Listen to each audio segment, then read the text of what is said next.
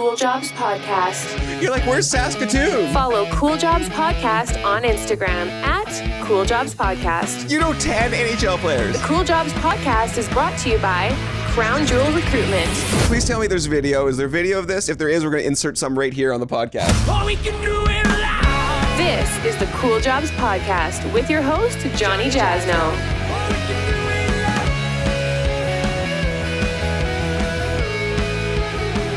Okay, welcome to another edition of the Cool Jobs Podcast. I'm so excited to talk to her. She's right there. Cool Jobs Podcast is brought to you by Mark Curtis at Crown Jewel Recruitment. If you're looking for a job, Mark and his team have opportunities in several industries and segments, whether it's finance, sales, engineering, supply chain, or executive.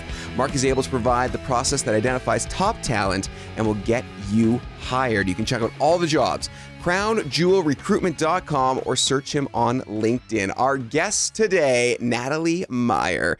Natalie, oh my gosh, you do some cool stuff. I was just on your Instagram page, and the art that you are putting out right now, and it's not just any art, it's art on people. Yeah. Is incredible. So give me the Coles notes. Artist, body painter, cinematographer. What do you do on the day-to-day? Well, every day is different. Yeah, I bet. Every day is different. What does somebody first say to you? Like, when you say, what do you say, I'm an artist? Is that like your first title? I usually say I'm a multidisciplinary artist. Okay. And then it kind of just segues into like all the little things under the umbrella of artist, right? Okay. So definitely you got it. So first and foremost, I was a visual artist. I was a painter. Okay. Then I became like a semi-self-taught photographer back in the day. Okay. And then now I am a body painter and a filmmaker / cinematographer, as well as an educator. So I do teach art sometimes as well. And a mom. So, you know, a couple things. Just a few things on the go. Okay, I want to dive into everything. But first, let's go way back. Born, raised Edmonton, correct? Sherwood Park, actually. Oh, Sherwood Park. Sure. Yeah. Oh man, everybody. When I moved here in 2009, I didn't realize how segmented people are. If you're from Sherwood Park, you say you're from Sherwood Park. If you're from St. Albert, you're from St. Albert. You're not just from Edmonton. You're very. Although I was born in Edmonton. Okay. At the Misericordia on the west side. Okay. And then, because my family lived in Sherwood Park. So at the time when I was born, like, there was no hospital out there. Right. So Misericordia, raised in Sherwood Park. And then when they let me out, I moved back into Edmonton. So, mom and dad, very artsy growing up. Where did this love for art come from?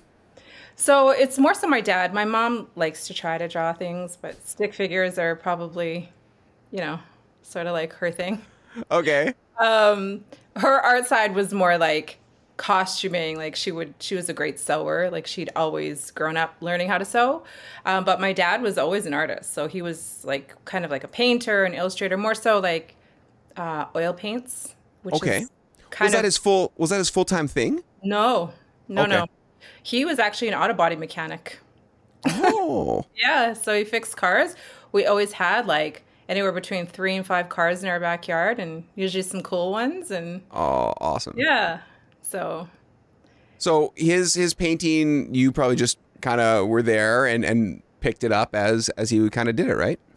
Yeah. So like he had a couple like older half done paintings in the house, and I was always like really just kind of excited about what I saw, but I didn't know that they were his, right? Oh. And so then, because I was pretty young, and then of course, as I grew up, I realized, oh my gosh, like that's my dad. Like here's a pencil sketch of this, like I think it's maybe 4 feet tall, 3.5 feet wide sketch of this huge sailboat. And it's like to scale, like not to scale, but like accurate, right? Right. And he never painted it. And I was like, why didn't you paint this? And of course, like life happened, you know, and he was working most of the time, and then he was raising a family, and, you know, he's like the breadwinner in the family. So he was doing a lot of like side jobs and stuff like that. But he didn't really have time to paint. And then when my sister and I kind of got to the age of like preteens, I think I was maybe around 8-ish or so. Like we were always really artsy. We did a lot of crafts and stuff when we were growing up, and that was always like super enjoyable. So my sister's 3 years older than me, but it was like a competition. So like we would enter coloring contests, and she would be in a different age bracket as me. So I'd see what she would do, and then Right. I'd kind of like not copycat it, but kind of copycat like, oh, she's shading. Okay, like I'm 7 and 8 years old, and I'm thinking that's kind of cool. So of course, my version, the younger version of like coloring this picture of this pound puppy. I don't even know if you know what a Right. pound puppy Yeah. is. Yeah. Yes, Yeah. absolutely. For sure. Okay.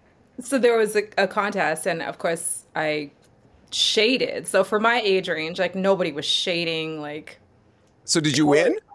So I won. Yeah, so I won, and of course that like just opened up sort of the competitive part of my art sort of journey Cool.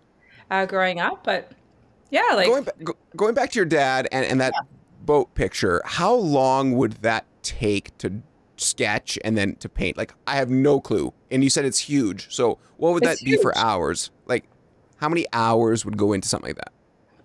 I might not be the best person to ask that question, only because, and I've been told this many times, I'm like a really fast painter. And when I say really fast, not compared to like art battle type painters. Okay. I've done a couple art battles though. That was really, really scary.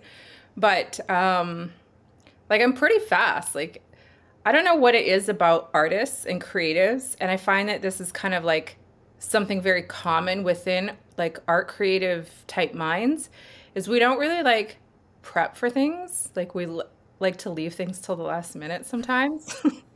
And then just go. Like a lot actually. Well, for me, a lot.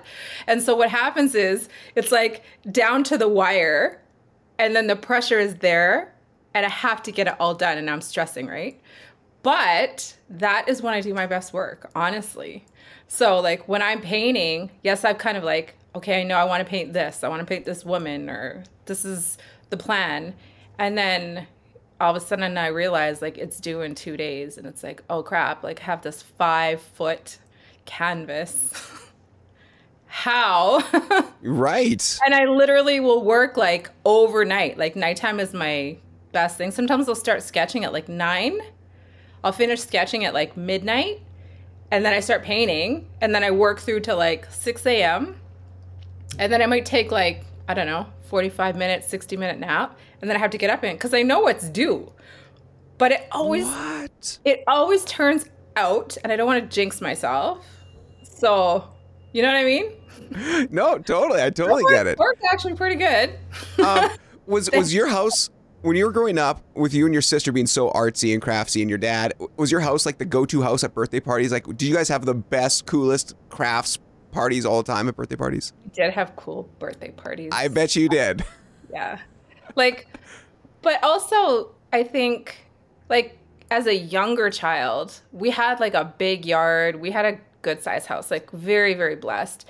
But that backyard was just all grass. Like, so it was like a play area. So when we were Right. kids, like, I don't even know where my mom found these games, but like, so you would hold a spoon in your mouth with like an egg on it. Yeah, yeah.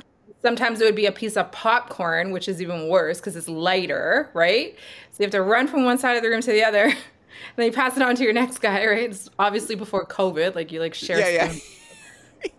So then, you know, like just fun things and like stuff that I feel like people don't do nowadays. Right, You know, for right. children as parties. So it was always really fun. There was loot bags and, you know, cakes Did that your- people used to.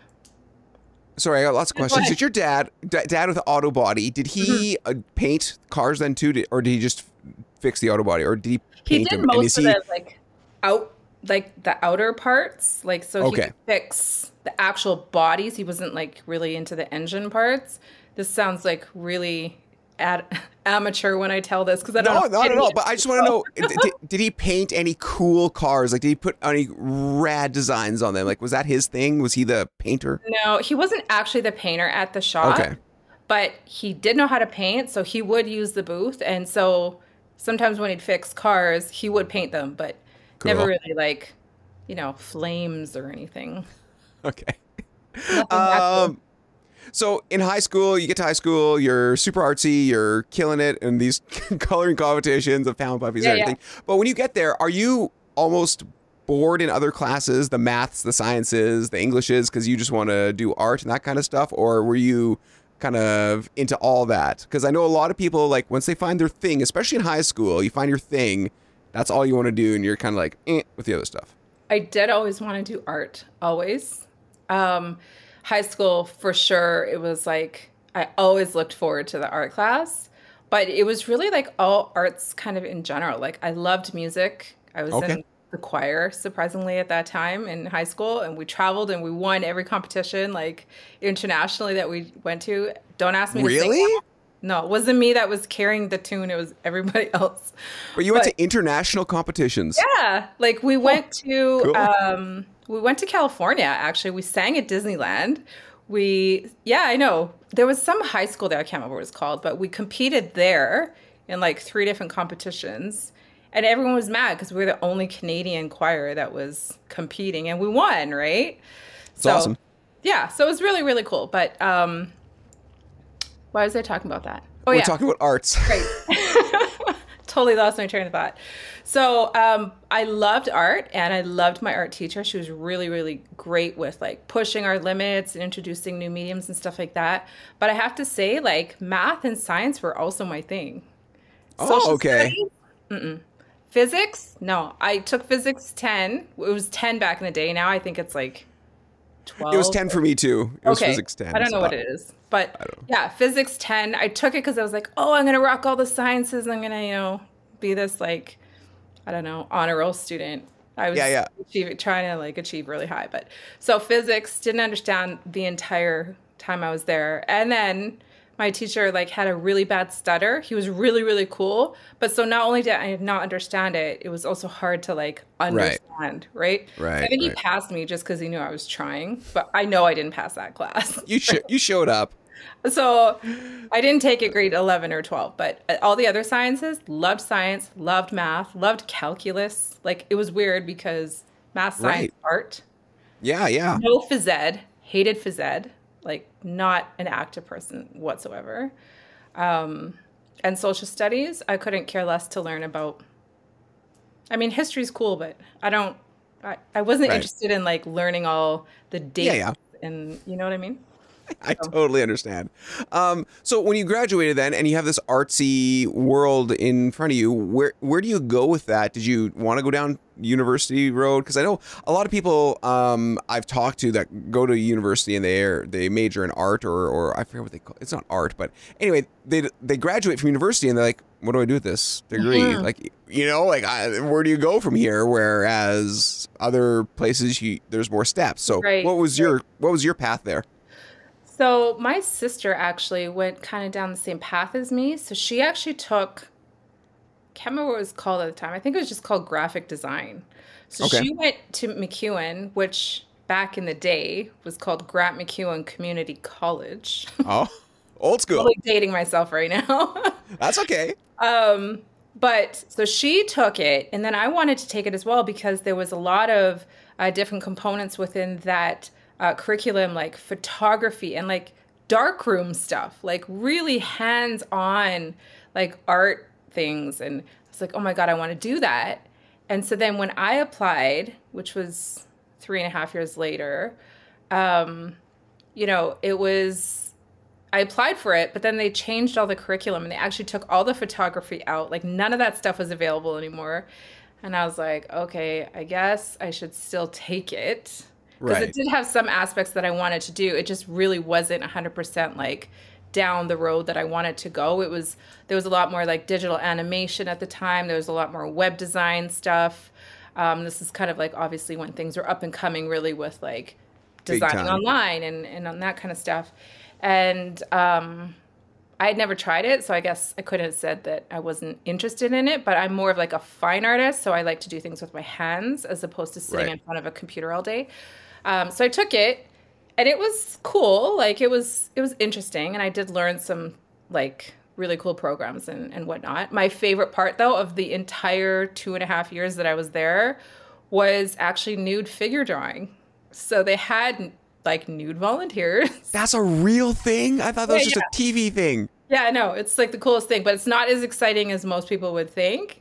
It's not like, ooh, there's this hot woman walking down the street and she's Yeah. you know?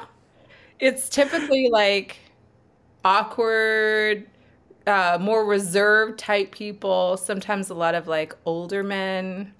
Yeah, okay. maybe not as fit as you would like them to be, but at the same time, and I have to tell you a funny story actually about that. Okay. After. But at the same time, it was really interesting because you literally had a whole bunch of people standing in a circle with your easel and your charcoal or whatever. And it's meant to be speed drawing. So like learning how to like draw figures and bodies and drawing them to scale in different positions and making it look like, you know, they're standing a certain way or that there's weight on this one leg or whatever, and then shading. And so it was like, okay, you have 15 or 20 minutes to do this one and then switch poses. And then now you do another one, right? So you have to like, the more you practice, obviously, the better it gets. And I would love to actually do that again. And there are some places actually in the city that do offer it, but very limited. So I've never been to one like recently, but it's maybe instead of like, you know how paint nights are so popular, maybe it's like a nude figure drawing. Nude drawing. Yeah. Maybe that's like a side hustle you could start up because you're not busy enough. I just don't know like what kind of people would be like, hey. Yeah. You know what I mean?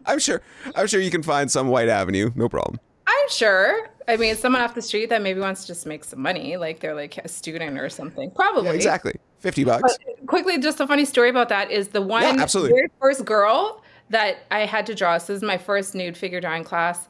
She was kind of cool. Like she was really tatted up, super fit, but like almost like muscle competition fit. Like, you know what I mean? Like she was a little 100%. But the first pose that she did was like this weird yoga, almost like downward dog pose. And like, so her behind was like facing towards me. And I just thought, oh, okay. So this is what this is all about. And actually, it was funny because none of us had ever done this before. And the teacher kind of just sort of fed off of our energies. And she was like, okay, maybe we should start with something simpler. Maybe just do like a standing pose. I'm like, thank God, because like I don't know if I would make the 20-minute deadline to draw this, right? So do you interact with them after you draw or anything, or ever? There's no talking, nothing. Not really. They kind of just come in, they introduce themselves, and then they take off their robe, and then they just stand there for however long the class. What does a nude model get paid for that? I couldn't even tell you. I would hope it's a lot. But I don't know. Maybe it's not a lot. I don't know. I have never talked to anybody in my life who has drawn somebody that, man. Really? I thought it was a TV thing. It's really interesting, actually, because, you know, I bet. You don't really, I mean, as like a visual artist, like it's really interesting once you get into it, the challenge, obviously, to make the timeline, but also to like really see the different position of like shoulders and everything. Otherwise, you have to use those little stupid like wooden guys on the stick that you can pose. It's not right. Right. So it's really cool. And then to see everybody's like interpretation of it is also really cool. Just to hear your passion, how you talk about people and art, is it tough for you to walk down the street in anywhere in a busy city and be like, I could draw that, and I can draw that. Oh, we could do this and with that. Yeah. And like, does your mind constantly do that? 100%. Like that would be a great backdrop for this if we did that Even instead. More now, I think, because now I'm into film, right? Right. So it's like I've always been a people watcher, and I've always been very interested. Like for art, my number one inspiration is like literally like culture and women, right? So like seeing like different hairstyles and different clothing and like different behaviors and cultural things, like that really draws me in. So like even if I'm sitting at home and I'm watching Netflix and I'm just looking through documentaries, to be honest, and most of them are like photographers and stuff that travel the world and just go and take photos of like, you know, different countries and like people who are maybe living in poverty, and then like more of the rich, and then the tribal, aspect of those countries. For me, Right. that's my dream. Like if I could ever do that, oh, like I watch it and I just watch it over and over and over and over again. Like I can't get enough of that stuff. Like the culture for me Yeah. is like, and then I'm like, oh my God, I want to like screenshot that and paint that person, or I don't know. It's weird, I guess. The other No, that's all we're get you it. you found your thing and you're obsessed with it and now you're rocking it. I think that's awesome. I just Awesome, need, awesome. like the money to roll in while I'm doing it. Exactly. I know that's always the hard part. Right? Oh, no money. Okay, so you finished Grant Mac Community College at the time. Yeah. Thanks for telling me. Where does your world go next? So I worked in the field for about 2 years. I What do you hated do? every second of it. Was it just? It was a graphic designer position. Oh, okay, gotcha. So, I mean, at first I apprenticed with a company. It was just off of White Ave. I can't remember the name of it because obviously I'm ancient. Like I'm practically dead. Like now that you know that it's community college. You're not that old. You are not. I can't remember the name of the place, but I remember it was just off of White Ave, and it was upstairs. And I mean, it was a cool little office. Like they all really vibed together. But my job was literally to put together like pamphlets for companies. Oh, like hand design out. pamphlets. Yeah. And so then Right. I was like, first of all, I've never designed a pamphlet before. So help me. And then when they were helping me, I was just like, I don't like doing this. Like, I don't like sitting in front of a computer. I don't like designing like images and logos online. I don't want to place text. Like, that's not what I see myself doing as an artist. So I did it for a couple years. And then I was like, okay, maybe there's something in the graphic design world that's a little more hands-on. And so I literally just took like little contracts here and there. I did some school things, like some quick design, like I can't even remember what they were. They were like When you say graphic design, is that you're all Photoshop and Illustrator and all that kind of stuff? Pretty like much. deep. Okay. And like not web design, but it's really just like cut and paste everything, put it Right. into like a template Yep. so that when you print it, you fold it and now you hand them out. Like it's just, I don't know. Like It wasn't itching your creative scratch. not at all. And for me, it wasn't creative at all. It was just like, Right. it was just like designing like a book or something. You know what I mean? So Not then, really that kind of girl. So you're there. You said a couple years. Yeah, so I worked in it for a couple years. It was funny. I took some really like low end jobs where this was back in the day when grads, like so schools for high schools, they would print out those giant graduation, like with everyone's little photo, Yeah. and then they put it in the frame. Yeah. And they actually hand wrote the names underneath them. If you can believe that. So guess who did that for like 2 months? You hand wrote the names. Yeah. And it was calligraphy yet. So I was like, oh. So then of course when you're doing it and you realize that you've made a spelling error on a name, What do you do? then you use like white gouache. Gouache is like one of the types of paints. You paint over it, you let it dry, and you hope that it's not bumpy. I would be so screwed. I'm the worst with names. Like I am. It was That'd bad. That'd be the worst job in the history of time for me. But I mean, I guess it was different. Like not many people did that in their life. That's so right? true. That's so true. I only did 2 of those contracts because like as much as I thought, okay, cool, at least I'm like doing something with my hands. Well, how many people graduate? I don't 300? know. It was like each project was like 10 or 12 of those boards. Like, and how many people are on those boards? Like Yeah, like 300. 100? Like I No, don't- like 300. And you did I 10. don't- You know, 3,000 name. Oh my God. yeah, it was crazy. It was like their first initial and their last name. So, And then, okay. like, what happens when you have somebody with like a really long name, like, somebody from, I don't know, Russia or something where Yeah, it's and it's then, and you have to, how do you center it perfectly under their, I don't know. yeah. I don't think man, that's actually, I crazy. don't even remember that really even mattering. Like, I was pretty meticulous when I would like handwrite like mock-ups and stuff. Right. So we used to have like these markers. You just try to remember the name of them. I can't remember the Mr. name. Sketch. No, it's oh, that's gonna bug me. So they're basically like rendering markers. So like you can shade and you can layer them, Oh, and okay. Okay. yeah, Yeah. so Yeah. there's like a skinny side and a like a thicker nib on them. Um, that's gonna bug me. I'm gonna have to search that. That's okay. They don't, they still carry them now, but not as much as like a new brand that kind of took over or whatever. But I still like Pantone markers. Pantone. Thank God. Okay, so the Pantone markers, when you used to do like a mock-up or something, a sketch for a company, you used to use these Pantone markers. So you use your paper and you would kind of draw out like the cover of it. You'd sort of render it like in colors, easy. This was before like heavy Photoshop Right. type quality stuff, and it was really quick. So I used to do a lot of that.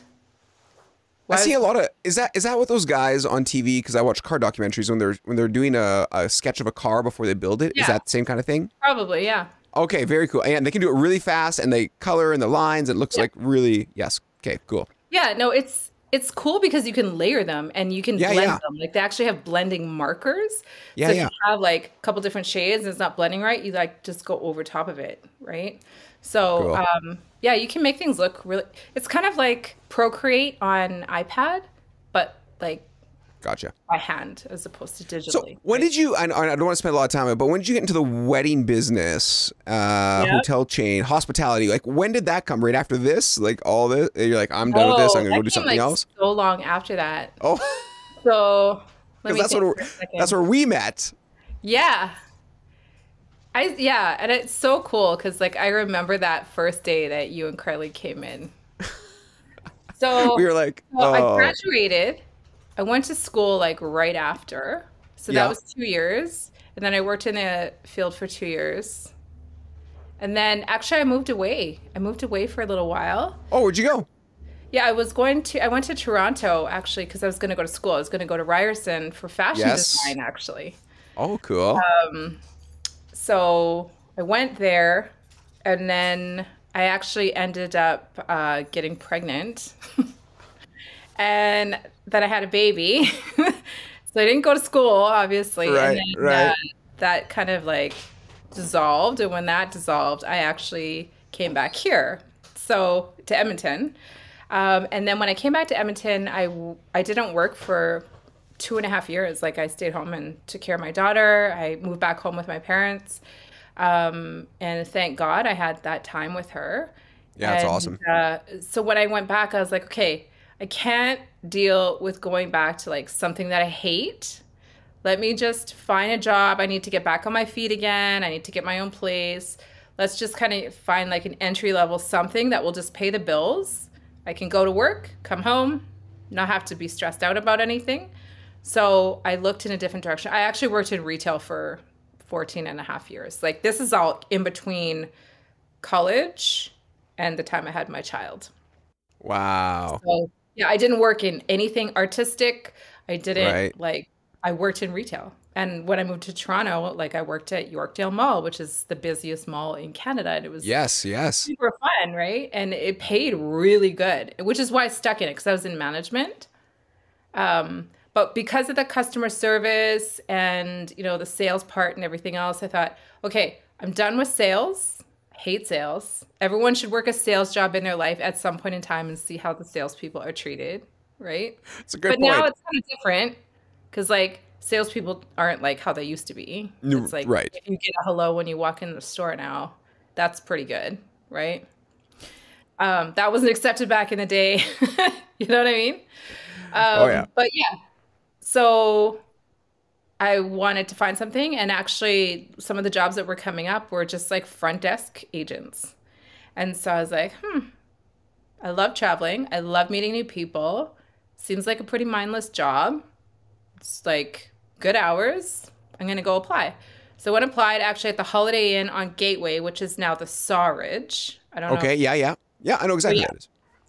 So I went there, I had the interview, and she's like, okay, I love you, but I have to say, like, you're kind of overqualified for this position. Like, this is a front desk job.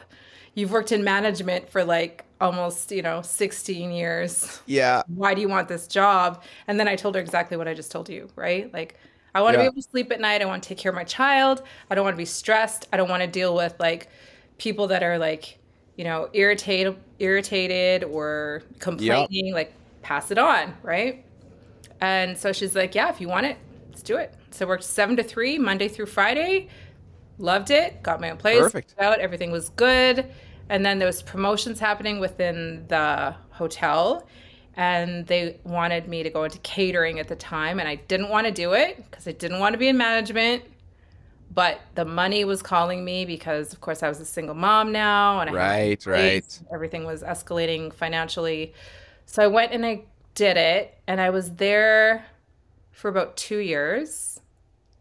And then I got scouted by the place where I met you. Right. On the And they West End. offered me a position. And at the time, they asked me how much I wanted. And I told them.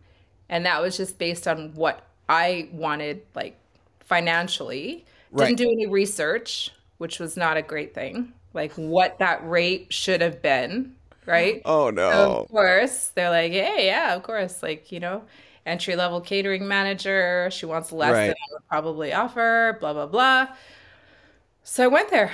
And then I was there for a while, like over 11 years, actually. Really? Yeah. Now, like, so was there, because it was wedding focused, probably a lot of it. Was there, right, wedding corporate. And with weddings, could you at least get your creativity out there a little bit to help the bride and groom, or were they always stuck in their ways? This is how we're doing it. And you're just like, okay, here, do this. Like, could you be creative at all in that job? Yes. Not with everyone, though. Okay. Which is kind of the reason why, like, I had people asking me, do you want to go out and do a wedding business together? Do you want to do event planning? And I was like, no freaking way. Nope. Don't want to do it. And the reason why is because obviously I worked with a lot of wedding planners, right? With lot of wedding grooms that came in, and they were literally round the clock. They were on call all the time. They had to be there from start to finish. Sometimes they're running around like in the middle of the night, like trying to like put out fires. Oh, I know. You guys, and I've told you and Carly this a million times, you guys like were my favorite couple. From the second that you guys walked into that hotel and I met you, I don't know, like there was like this weird, like really comfortable, cool connection, right? It was like the chillest meeting, and you're just like, yeah, this is how it goes, and this is what we do, and we're like, oh, that's pretty easy. And like I think the best thing about it, you weren't pushy on anything, and it wasn't a big sales meeting, and it wasn't, and there was nothing hidden either. That was the other thing. Right. You're just like, this is what we charge, this is how it goes. You guys like it or not? And we're like, yeah, it's pretty cool. Okay, cool. Like that's how fast it was. I think there was a lot of brides and grooms too that really appreciated the fact that just what you just said. Like, for example, like with Corkage, like if you're looking at other places, look for these hidden costs, because some charge this and some charge this and some don't charge at all. But if you don't ask, sometimes they'll just like squeeze it in there at the end, 100%. Right? No. And because I've been doing it for so long, it was kind of like I could sort of put out fires for people that were maybe going down a road where thinking that, for example, I remember for the last probably 5.5 years that I worked there, I would tell people that wanted an open bar, are you sure? This is why. Right. And it was mostly because like there was one bride who was like, yeah, I want to have an open bar. And I'm like, are you sure? That means people can drink as much as they want, as long as they want. And when there's no cost attached to it, they're going to put their drink down because they're sitting with Joe over here. They're going to forget about it. They're going to walk away. And then they're going to go get a new one, right? Yeah. So at least if they're being charged like $3 or $4, like that's still a really affordable drink, right? Right. But they're going to kind of be a little more accountable for it. So this lady's bill just for the bar, and you know how expensive weddings are. Oh, The yeah, bill for the bar exactly. was $11,000. 11. And that's just alcohol. Just the bar. And so, of course, when I gave them the bill, they like freaked out. And then she got her dad. And then they all came in and they had to have a meeting with us and the GM. And What? yeah, it was just like, guys, I told you. Did they pay it? They paid a portion of it. The agreement ended up being a portion. Yeah. I That's wasn't on happy them. about it because I swayed her away from that, right? Yeah. But some people, they don't take your advice because they think No. you're lying or you're not educated within like the realm of that, whatever that topic is. Right. And I felt bad for her because I was like, I mean, what do you want me to do? Like, you have a bunch of drinkers at your party, like, And hotels, like, really, you've been in the business. It's not cheap. It's not cheap. Like, I just did an event a couple months ago. It was just outside of Calgary, and we're at this hotel, and they gave me a couple drink tickets to start, and like, okay, these are yours. And once the drink tickets run out, it's just cash bar after that. Okay, that's fine, all good. So I had my couple drink tickets, and then I went up after, and I couldn't believe it. It was $9 a beer, $11 an ounce, and I'm at a hotel. I'm like, is this hotel pricing now? Like, what? You're like, are we at Rogers Place right now? Exactly. The Cool Jobs podcast is brought to you by Crown Jewel Recruitment. Hi there, Mark Curtis, Managing Partner, Crown Jewel Recruitment. We are very excited to partner with the Cool Jobs podcast. A little bit about us. We specialize in mid to senior level management positions, all types of industries. We also have entry level all the way through to executive suite. If you'd like to learn more, please check out crownjewelrecruitment.com. Like Cool Jobs Podcast on Facebook at Cool Jobs Podcast. I know you probably had lots in between there and what you do now, but I want to go into this, what you do now, because it's just so cool. How long have you been, I guess, on your own, doing your own thing? And I have lots of questions, but let's start there. Yeah. So, the art, I had put it away, obviously, for like a lot of years. Right. When I moved away and stuff, like I didn't even think about art. Like I loved enjoying art, but I didn't think about doing it. It was kind of like a crossover at the end of my hospitality career. I actually had a client who could see that I was kind of like not loving what I was doing anymore. Mm-hmm. And she was a long-term client. She was a corporate client of mine. And she's like, well, what do you do? Like, what do you love to do? And I'm like, I don't know. Like, I need to figure something out. And I told her that I used to do art. And so she was like, okay, well, maybe this is crossing the line, but I would love for you to paint me something. And she was still my client at the hotel. And I was like, are you sure? Like, I haven't painted in a long time. She's like, you know what? I'm going to bring you this picture of this vacation that I went on in Banff, and I want you to paint the mountains. And I want you to just like do whatever you want with it. As long as it's those mountains, you can use whatever colors you want. You could do whatever. Here's the size I want. Here's the amount I want to pay. I want to start your art career. And I was like, okay, if you're sure. And cool. For me, that was kind of like, okay, it's the universe is like saying something, yeah, right? Like, absolutely. And so I painted for her, and it was really, really like healing almost. I was like, I forgot how much I love to do this, right? Mind you, looking back at it now, I'm like, wow, you paid me money for something that was pretty amateur. Because like I hadn't painted in like, it was like 18 years or something. Right. So then as I was still kind of like dwindling off at the hotel, like I was going through a lot of like really major life challenges at the time, both professionally and personally. And I was kind of like falling into this sort of like depression state.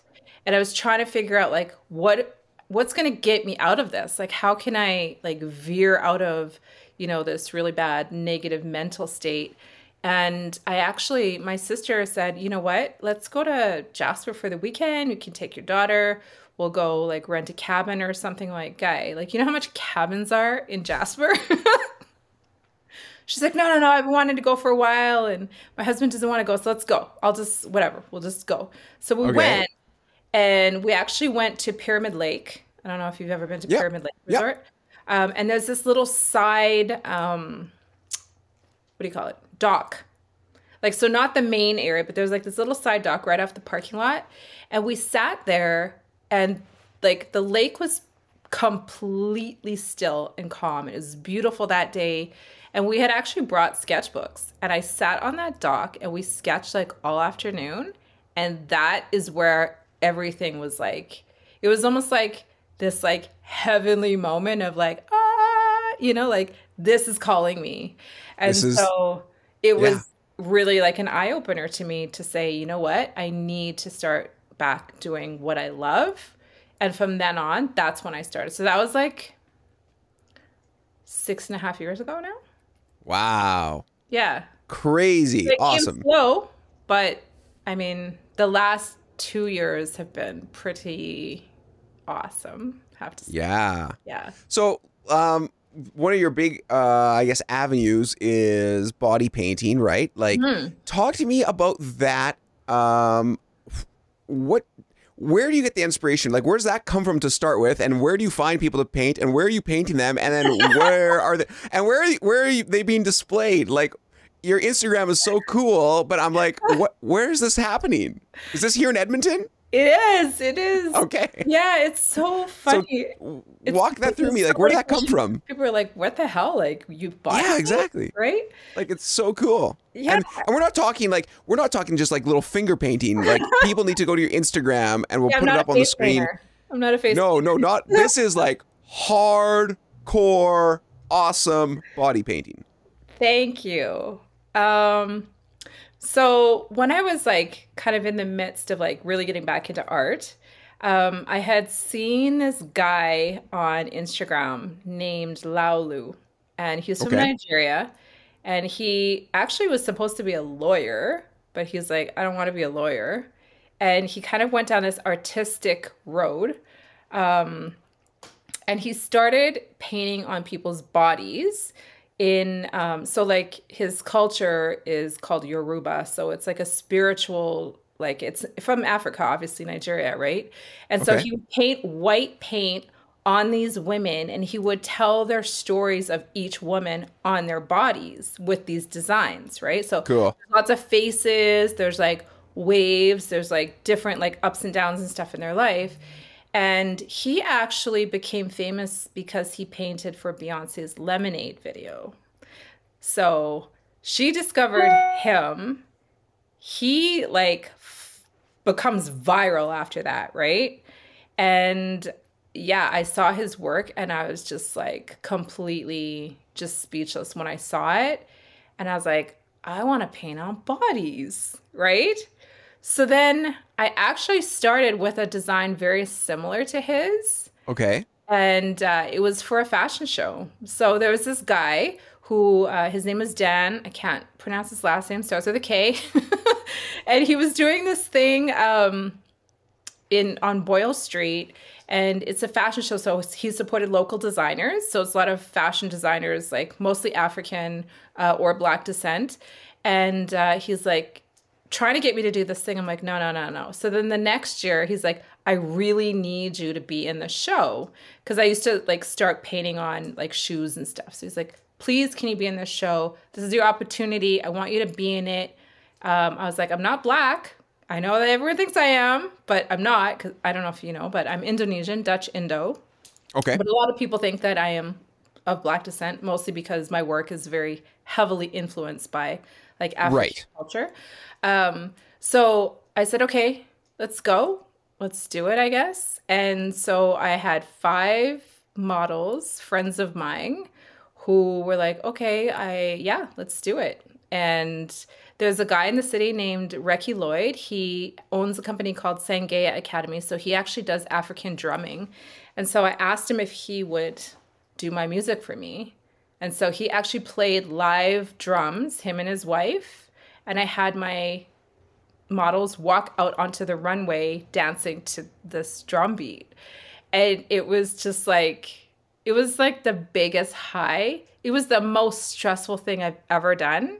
So that time, I knew what I wanted to do, but painting on bodies is interesting because you can only plan what you want it to look like, but you you don't really know how it's going to work because everybody's body's different. It's not a Right, smooth right. canvas, it's not flat.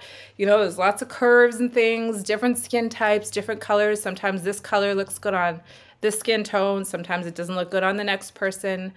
So I just bought this white paint, this white body paint. It's professional cosmetic grade. And I didn't even try it on my own skin. I just took it there and was like, okay, well, I hope this works.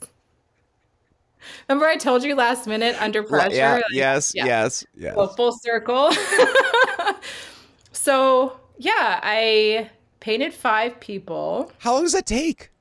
It took me all day. I bet. started at 9 in the morning and the show, like I was like almost the last person on in the show. I can't remember what time, but it was like probably like 7 or so that night.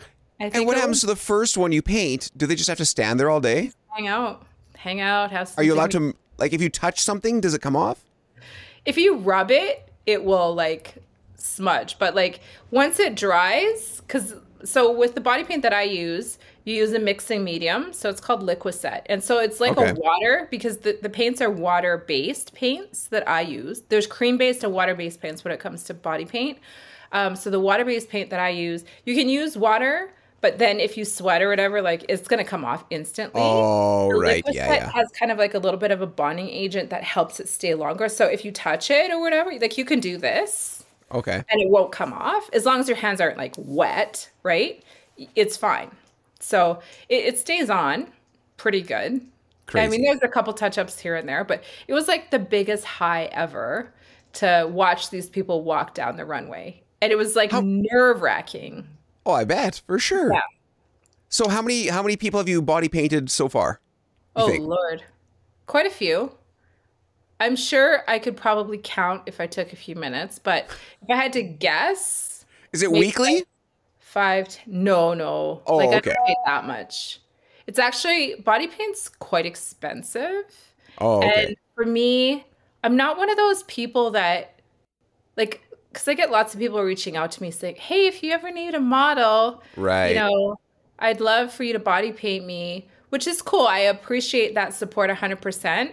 But especially if I'm doing something specific, like a specific project, so a fashion show or a photo shoot or the book that I'm working on now, which we can for sure talk about later, I'm looking for a specific type of woman usually. I do paint men as well, just not as much. I think I've only painted 3 men ever. 3 or 4. I'm not even going to volunteer. You don't want to paint me. Like, come on. Hard no. Why This not? is not happening. No, I bet not Carly happening. would like it. Maybe for like No. her birthday present or something. The worst birthday present of all Carly, I'm time. sending Johnny. No. Nope. Well, how do you know? You never tried it, right? no, Maybe I I'll just- make it. It's. That'd be I've been told it's very relaxing to be painted. Do you have to stand? Do you have to stand the whole time, or you sit? No, you can sit. Oh, Usually, I have them sitting when I first start because I'll usually start with like from here down, Right, or their right, face, right. depending on if they need makeup or not. Usually, like neck down, and then they stand up just pretty much near the end when I'm doing legs. Crazy. So What a wow. yeah. Okay, we have lots to get to still. Cinematography. Where does that come into all this now? Because you're like, Oh my gosh. was this your brain saying I need to put my body painters on film? I'm saying that wrong, but is that where that came from, or did you just always No. like that kind of stuff?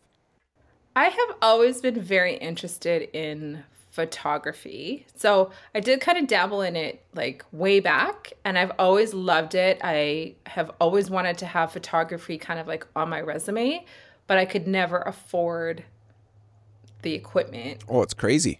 So like for like the base of a camera, like the camera that I want is like almost $7,000. And then the lens is going to be anywhere from another $2,000 to $5,000. Crazy. And then batteries and like SD cards and Yep. lighting. And like you don't need all of that stuff.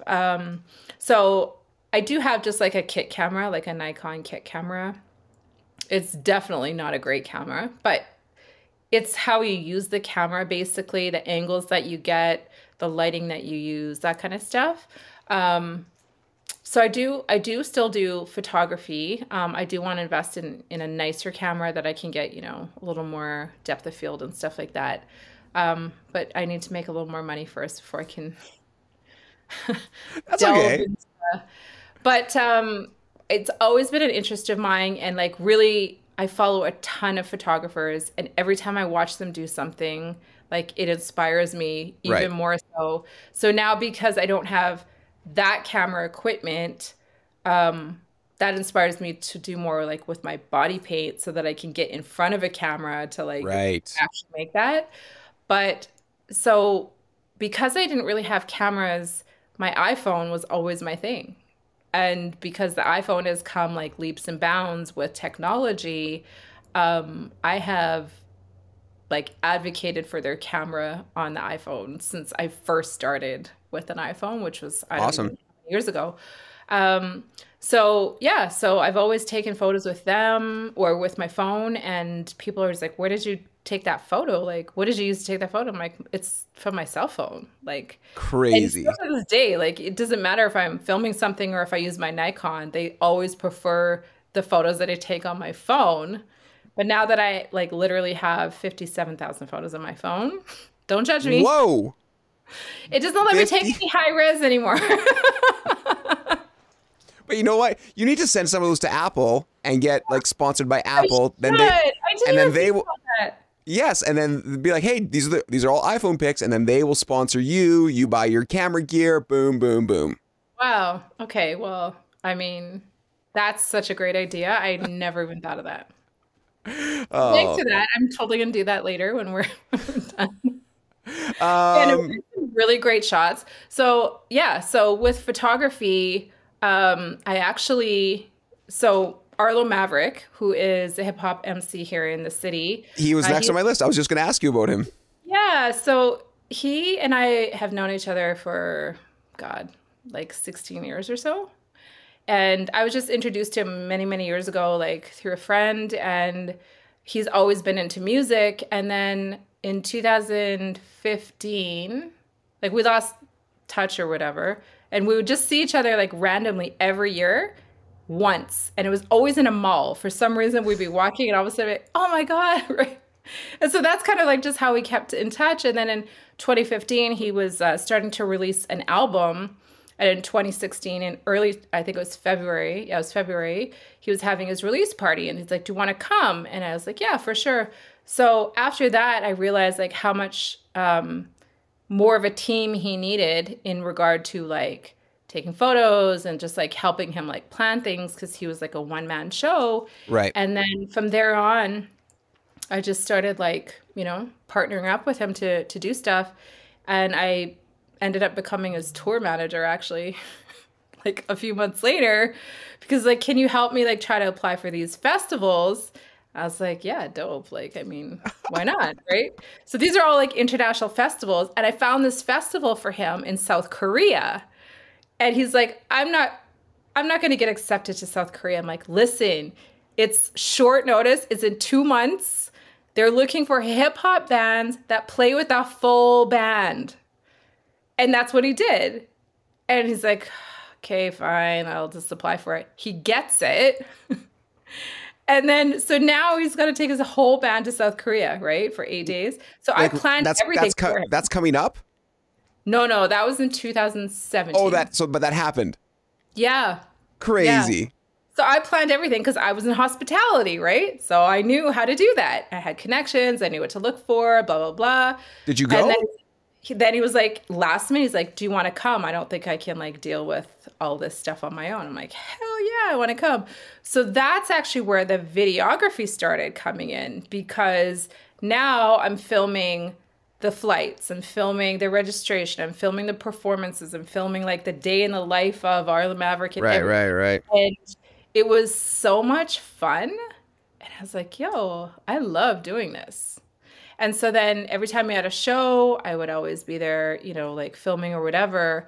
And then, fast forward to years later, he's always been a videographer. He's always filmed everything from like high school. Like he has like VHS tapes and mini DVD tapes that he's actually digitizing now Crazy. from like back in the 90s, right? Like he was always a documentarian. And so we actually invested in a couple of really great cameras. We have the Blackmagic 4K. I have two of them.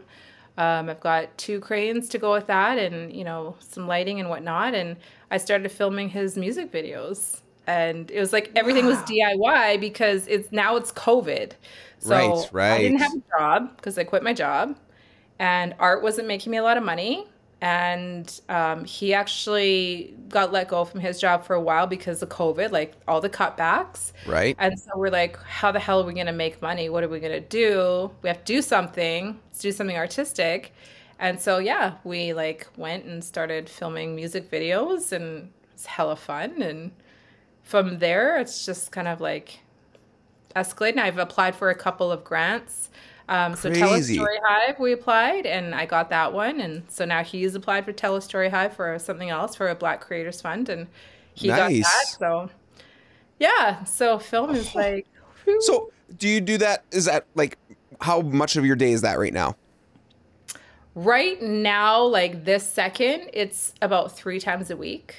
Okay. So he's actually making an album right now. And Gotcha. so I'm filming the behind the scenes documentary. So that documentary will be released right before the album comes out. So that'll be sometime early next year. Nice. Wow. Oh my gosh.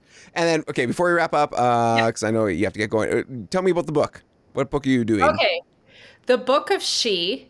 This is my biggest project to date, artistically. So it's called The Book of She because it's all female. But She is actually an acronym for Success, Heal, and Emerge. And so I actually was awarded a grant from the Edmonton Arts Council for this. And I was so thankful because I've tried for 3 years to get a grant from them. And finally it worked out. So it was like the stars were aligning because this project has become even bigger for me than I thought it would ever become. So originally what it was supposed to be was a book that would tell the stories of 10 women in my circle, all women of color, who I see in my eyes as successful. So they could be successful because they're an amazing mom, or they could be a great community builder, or they could have a really great business that I love. It's not necessarily like about success financially. So these are women that inspire me.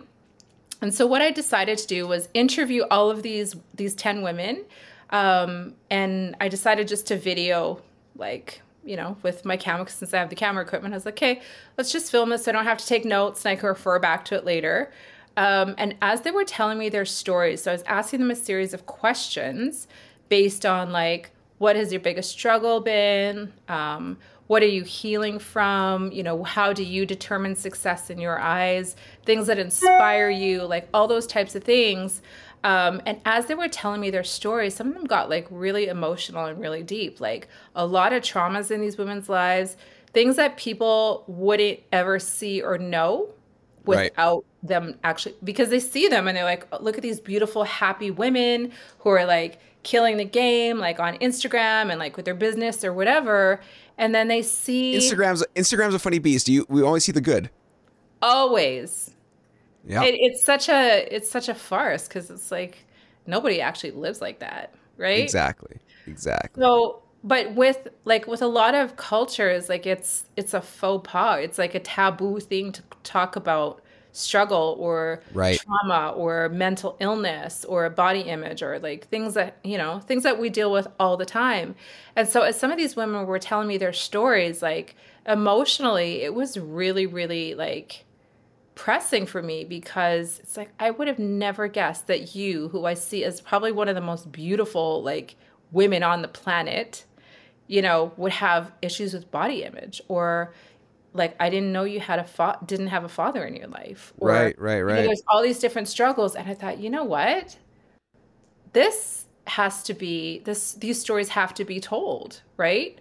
And so the whole reason why I was asking them these questions is because I was going to design body paint designs and set designs for like a photo shoot based on their answers to all of these questions. So let's say, for example, their ethnicity was, you know, Bayesian from Barbados. So their colors are blue and yellow. And, you know, so for example, Cheryl Leslie, she's one of my great friends, and she's gone through a lot of like really, really hardy health issues in her life, but she's like a major community builder. And she never stopped these things where she was almost on her deathbed to get to where she is today, right? So like some of these stories just really inspired specific designs. So these designs have now become paint on their bodies.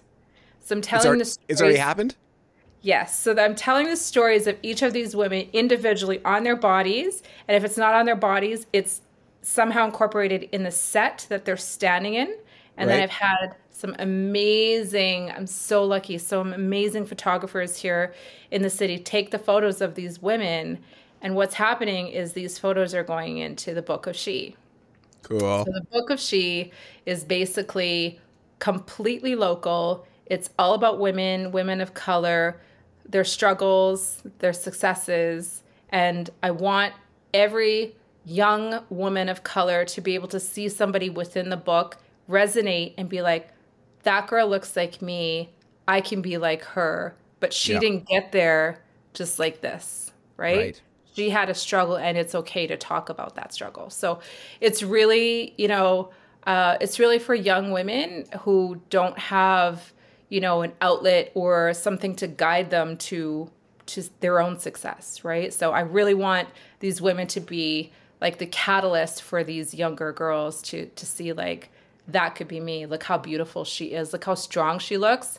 I had no idea she didn't have a dad. I had no idea she almost died.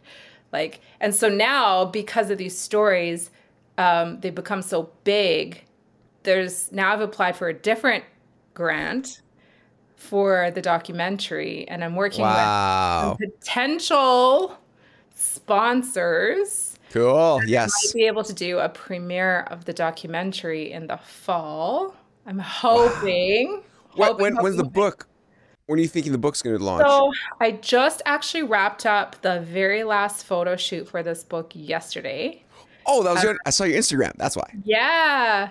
So it was 10 shoots over a span of, was last week. Last week I did 5 photo shoots in 7 days. Wow. There was 2 photo shoots per day, every second day. Thought I wanted to jump off a bridge, but it was so bittersweet because it was so amazing to watch it all come together.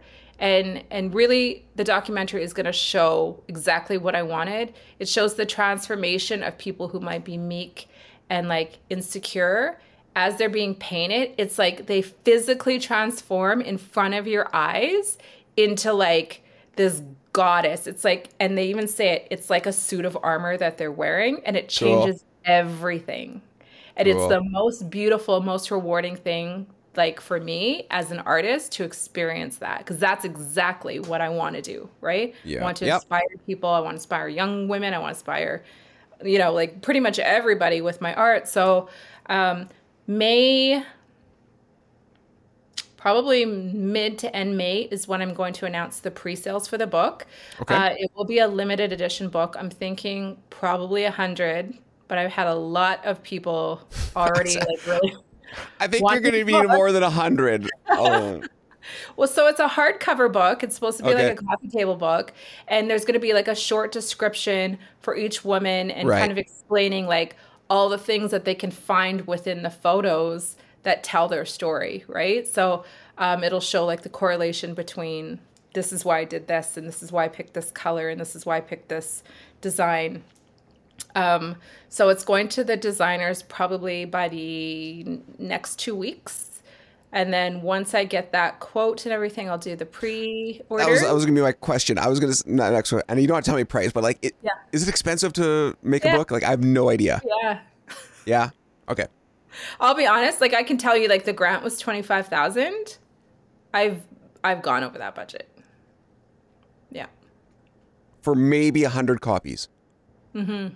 Wow. But at the same time, like with that grant, I also applied for a subsistence, which is basically covering your everyday living expenses. Oh, okay. So subsistence, basically certain organizations will give you like X amount of dollars maximum per grant to be able to cover like your rent or your mortgage and like basic necessities so that you can really focus on whatever project or artistic craft that you're doing. Right. It's kind of the whole purpose behind the grant. So I was really lucky that this one covered. But as you know, everything has inflated in cost.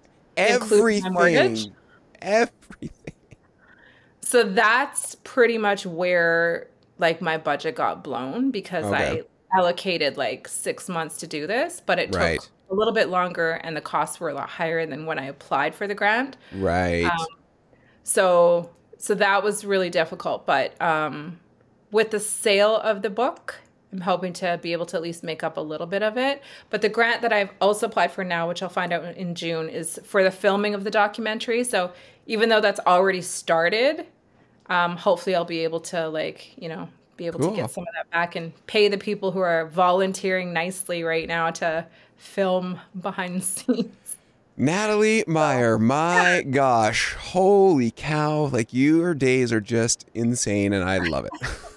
I hope you do too. Thank you. I'm so excited about everything. I just wish you have one cool job.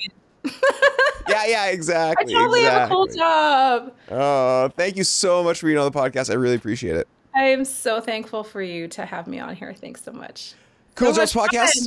Yes, it was so much fun. Cool Jobs Podcast is brought to you by Mark Curtis at Crown Jewel Recruitment. With over 200 people hired, Mark Curtis at Crown Jewel Recruitment will find the right person for you. Contact him today, 780-984-8800, or email mark@crownjewelrecruitment.com. Natalie, we'll talk to you later. Thanks so much, Sean. Take care. The Cool Jobs Podcast is brought to you by Crown Jewel Recruitment. Have a cool job or know someone that does? Let us know. Email Johnny at cooljobspodcast.com.